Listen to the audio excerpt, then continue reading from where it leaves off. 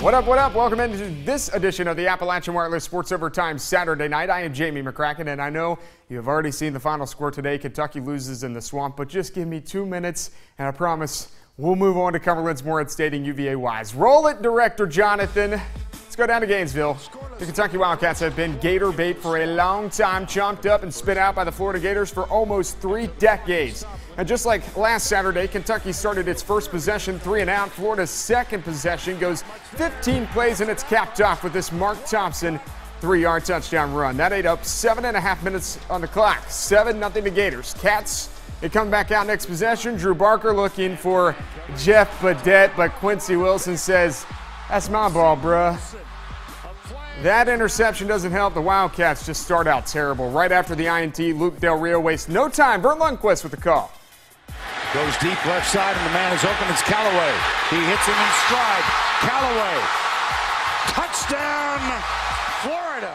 Antonio Callaway, 78 yards. Good news is the defense was not out there for too long, Kentucky fans. Let's go second quarter. Del Rio steps up this time.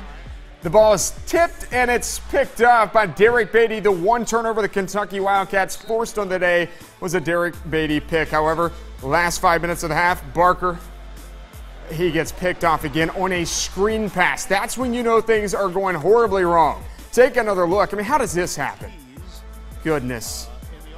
Yes, Jalen Tabor just jumps it there. Late third quarter, now 31-0. Jordan Scarlett just follows his blockers. Easy stuff right there. 4-yard touchdown, 38-0 in the Swamp. Gets worse in the fourth quarter. Del Rio flares it out to LaMichael Pirine. The freshman goes 28 yards for the score. One of 4 touchdown passes for Del Rio, and the Florida Gators, they chomp them up and spit the Cats out again. A demoralizing loss for Mark Stoops and the Football Cats program. Let's go to the Highlands Black and Blue Clinic scoreboard. 45-7, the final in the Swamp. Yeah, 30th straight win for Florida over Kentucky. Del Rio's 320 yards passing were Florida's most against an SEC opponent since Chris Leak threw for 322 yards against Arkansas in 2004. You see Drew Barker there. 2 pass completions to Kentucky players. He had 3 pass completions to the Florida defense. That's not good. Yeah, I mean, we definitely need to learn from, what has happened.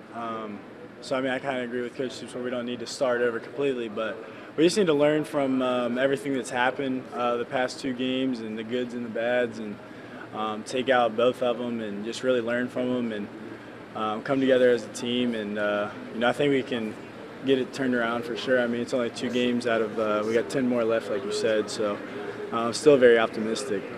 Not a lot to say other than we got our butts kicked. There's nothing. There's nowhere to run, nowhere to hide. We're in the arena. Time to go to work. That's where we go. We go right back. We look at the film. We look at what we're asking them to do, what we can do. The players need to look at themselves. Coaches need to look at things and see what we can execute. I know we could play better than that.